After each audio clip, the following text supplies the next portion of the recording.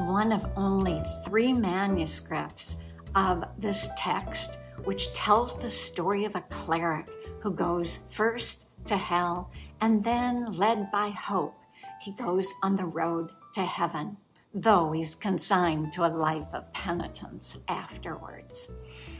It's important because it was owned by Jacques Thiboust, or Thiboust, who was a poet and a royal secretary, also a patron of the arts and a bibliophile.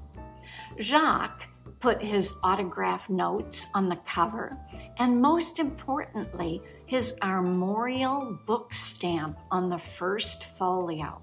This is the earliest example of a French armorial book stamp. What I like about the manuscript, however, is its bookishness, if you will.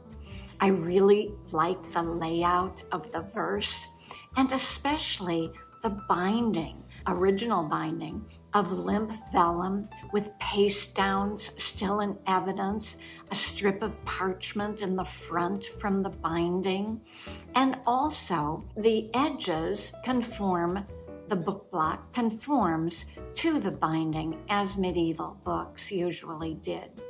And maybe most of all, the note on the cover that says, this book is pour apprendre à lire, to teach someone how to read.